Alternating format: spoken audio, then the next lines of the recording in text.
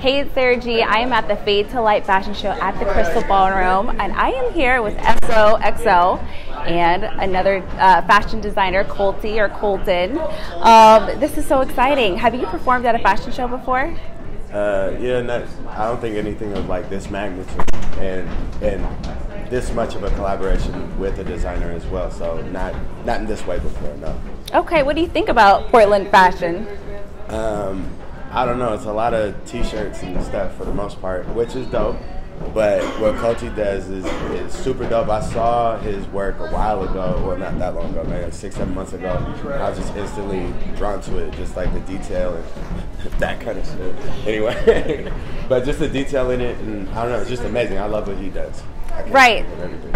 So I first saw you at Fashion Next, and you definitely rocked the runway. Will we see something similar to that tonight? A little similar, but I've got a lot of new styles, a lot of new colors, and we're kind of mixing it up and doing something definitely I have not done before, and a couple little surprises, definitely for sure. Okay, so what was your inspiration for your collection? For this collection, it was all about femininity and how, being feminine, and there's nothing wrong with being feminine, and the collection is called Cry Baby, so it's all about embracing your emotions, embracing being feminine. It's a lot of pink and white and a lot of soft pastels, so that's kind of my inspiration. I'm excited to see that. Also, what are some things you look forward to when thinking about Portland fashion?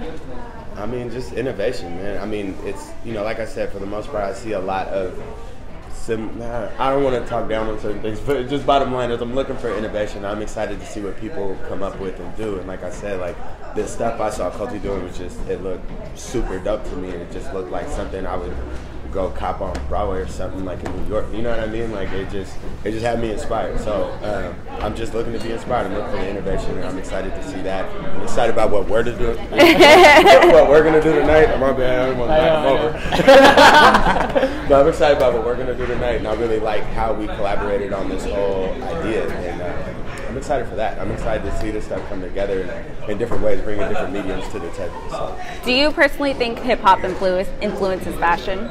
Yeah, and I think fashion influences hip hop. But yeah, I think it's a reciprocal relationship in that light. And I don't know, what I mean? Even this situation, like ideas he brought to the table with some things that we're gonna do tonight. Like he was just heavily like, yo, this is. He drove.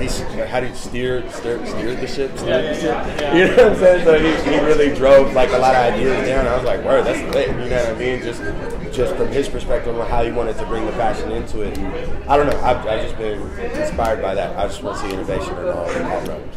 Okay. Well, thank you for your time, SOXO and Colton. I'm excited to see what you have on the runway tonight. Thank you. Thank you.